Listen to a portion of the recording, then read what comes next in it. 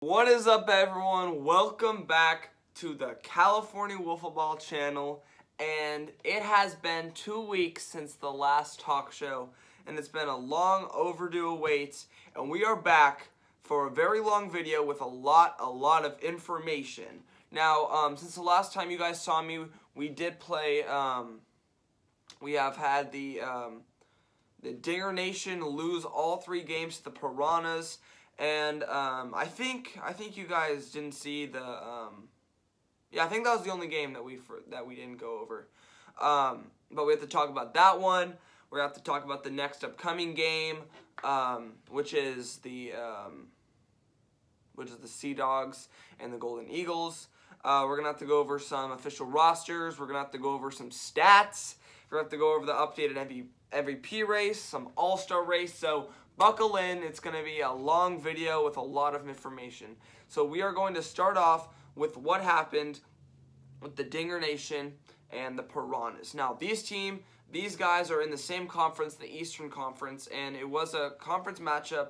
I wouldn't say rivals, but it wasn't really, like, I think it was a fun game. You guys might have saw that the games were really boring. Yeah, they were pretty boring. And Dinger Nation lost 3 of their best players. They were not playing that day. So they had to go down to Keaton and Xander Brown. So they were kind of doomed from the start. Derek was the only player that was on their true roster, so they had to bring in a substitute, which will be in an announcement coming up. And yeah, those games, like, I knew I said I wasn't going to overreact to when the Dinger Nation lost to the Golden Eagles. But I'm still not going to overreact. I don't know if Ryan's going to come back. We don't know if Ryan's going to play. Let's look at the 2020 schedule and see who Dinger Nation has ahead of them. So the next time, Dinger Nation plays the Sea Dogs. And then the Dinger Nation after that will play the Base Invaders.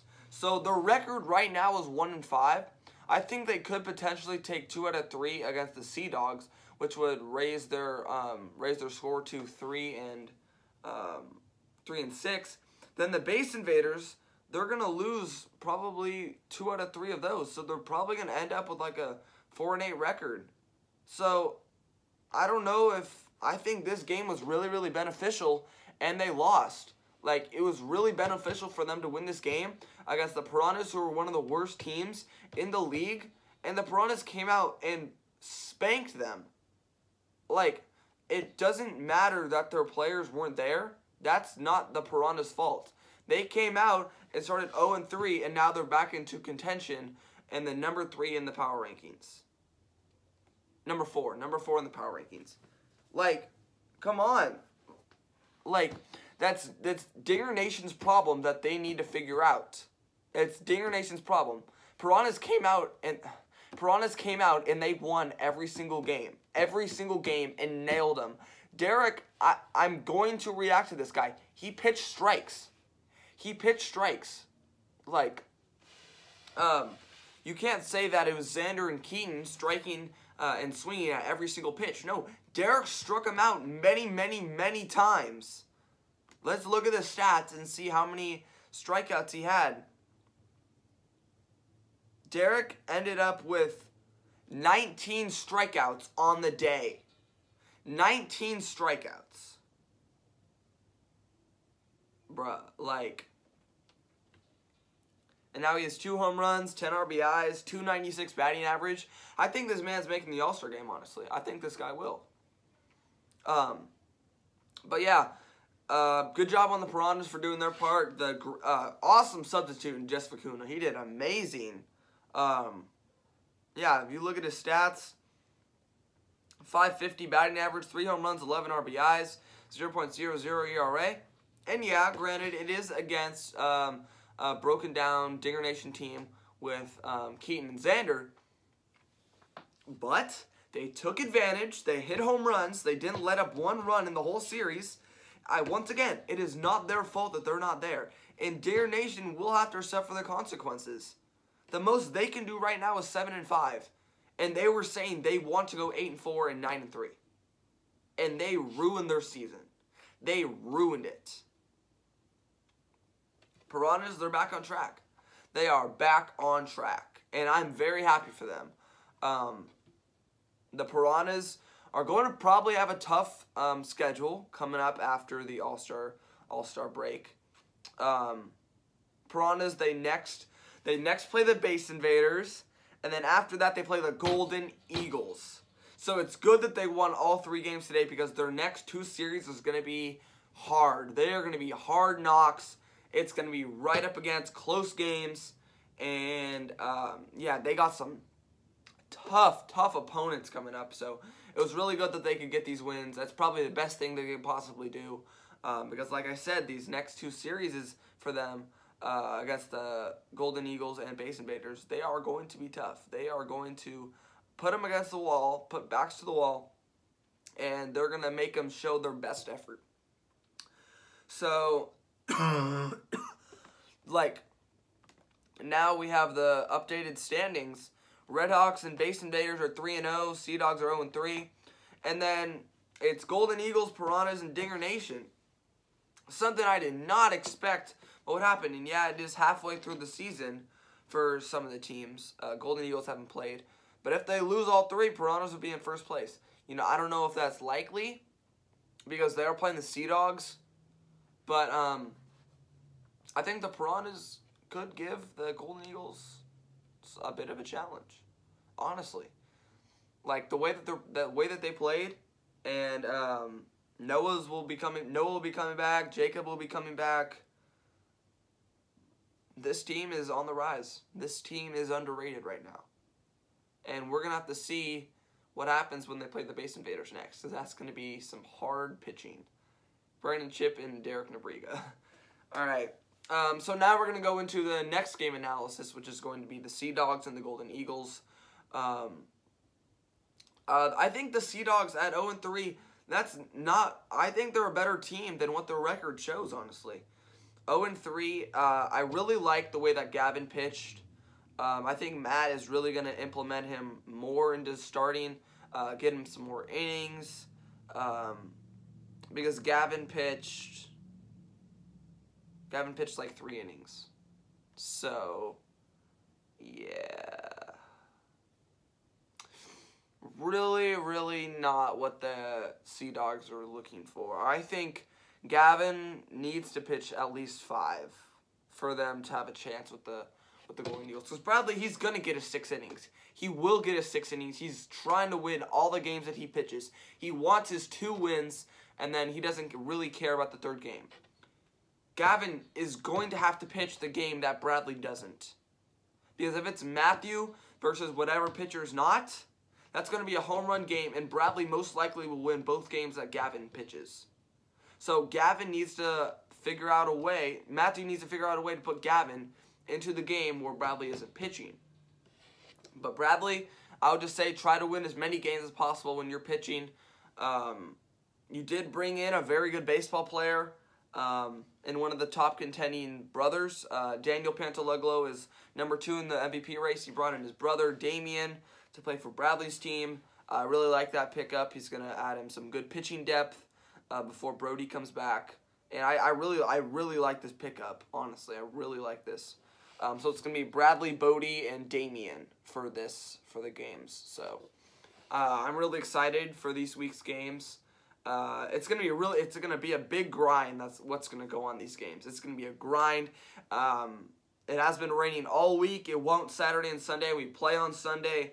So it's going to be a 3-man team, maybe 4 if we get a sub for them against a 4 team. Everyone's coming. Maybe Gavin won't. That's the problem.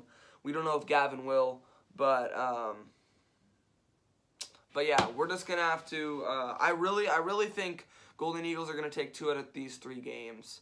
I don't really want to see the Sea Dogs losing all 3. But yeah, now I am going to go into the updated MVP race. Number 1 is me, number 2 is Daniel, number 3 is Ryan, number 4 is Brandon Chip, and number 5 is Matthew Segage. These are all Western Conference players. So that All-Star game is going to be stacked for the Western Conference. So I did take into consideration that Daniel has played more games than me. So that's why I'm number 1, even though some of his stats are better than mine. But yeah, just because he played more games, I implemented that into it. And I think a lot of people would too. At number 3, we got Ryan Vincey. He had 2 home runs, 6 RBIs with a .464 batting average. Brandon Shipp right behind him with a .250 ERA, .630 batting average. Highest in the league right there with 1 home run and 7 RBIs. So, like, .630 batting average? You kidding me? Bro, that's fire. Like, that's just crazy. A .630 batting average. Bro, man. All right. So Matthew Sikic, a lot of people were saying that he shouldn't be there because his team is 0-3.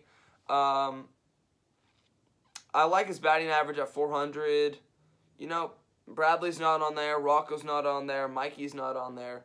This league is a lot more stacked than I actually thought was going to be at the beginning of the year. Like, I thought the Eastern Conference was going to be a lot better than the Western Conference. Then Daniel came. Ryan Vincey showed up. Like, played really well. And Rocco's doing a lot better than I thought. But yeah, Landon's not doing as well as we thought. And he's only played 3 games. So that's really a mistake on his part. But, yeah, now we're going to look at the 2021 stats and the leaders for all the leaders in the stats. So home run leaders, me and Daniel are tied at number 4. And the website is going to be down in the description. Make sure to go check that out right now. If you click on the link, you will be directed right to it. And we have a bunch of pages, including our homepage, official rosters, 2020 schedule, power rankings, stats, all-star game, all-star race, trades and moves, MVP race, 2020 draft, rulebook, YouTube, and other socials. So we have a lot of pages, and I encourage you guys to go check that out. So, like I said, me and Daniel are the top runners at home runs with 4. I did not count the Piranhas and Digger Nations game just to yet because that was kind of unfair as Derek's played more games. So just take that into consideration right now. RBI leaders, Daniel is at number 1 with 15. I'm at number 2 with 12. Then it's a pretty significant drop-off after that. So 15 and 12 right now is the big RBI leaders, which is pretty cool. Average leaders, we got Brandon at 636. Bro, it was just because the last game that he did. I'm pretty sure he went like 5 for 5 with a walk. Remember that game they won like 10-0? Yeah, he didn't get out. Number 2 is Landon Plout with a 500 batting average. Like I said, not too many games, so his stats can be increased or decreased, so he just had to base it off his first game. ERA leader, we implemented at he must be over 3 innings. He must have pitched over 3 innings, and lucky for Mikey, he pitched the whole last game. He pitched the whole last game, and he didn't give up 1 run. I think he gave up like 2 hits. So he is the number 1 ERA leader. I'm in at number 2 with a .50 ERA. Pitching strikeouts, yeah, it's me at 17. Like, the Piranhas, they couldn't hit me. They had 1 hit off of me, and I just struck everyone out. Number 2 is Bradley at 12. Then it's a huge drop-off. At number 3, it's 5, and that's Gavin. But everything will be a lot better because Derek struck out a bunch of people, and yeah. And then for the final category that I marked was innings. I pitched just a total of 6. Bradley pitched a total of 5.2. And then number 3, sneaky, Ryan Vincey, 4.1. So yeah. And now we're going to go to the All-Star race. And then after, we're going to talk about some updated trades and moves. So the All-Star race is just right now. We're actually going to have a bunch of people vote on who you think's going to make it. Right now, I have the captains being me and Bradley. I don't know about the Bradley one. I think Jess did a little better, maybe, but we're just going to have to see what Bradley does this week. This week's a very big week for him. He needs to get on those stat sheets, and he wants to be the captain. I know that for a fact. Whoever wins the All-Star game actually gets a home field advantage in the World Series. So So yeah, me and Brad are starters for the Western Conference and Eastern Conference. Some starters for the Western Conference, not including me, is Daniel and Brandon Chip. So leader in RBIs and leader in average starting for the Western Conference. And me, I'm also starting because I'm the captain. Starters on the Eastern Conference, not including Bradley, is Jess Vicuna and Landon Plout. I think Derek's going to overtake Landon as a starter. I just put this in. I just put this in before, but it's going to be up to you guys to vote. On 3 bench spots for the Western Conference, Matthew Sikic, Ryan Vincey, and Mikey Pion. And then for the Eastern Conference, Derek, Talon, and Keaton. The Western Conference is a lot more stacked. Keaton has not got a hit all year, but he had like a 5-something ERA, and then no one else got hits, and everyone else had a higher ERA. So like Keaton, I don't know, man, but he's making the All-Star game. Excluding if Rocco went to the Eastern Conference, he would probably be a starter, but he's in the Western Conference and he's on the bench. So yeah, so we're finally going to go into the final trades and moves that happened. So it was official. I told you guys a couple weeks ago that Bradley signed Damian. It was not official. It was just up in the air. We were pretty sure that he was going to sign, but we did get the confirmation today that he did sign with the Golden Eagles, and he will be playing this week for his games. It's going to be great for Bradley.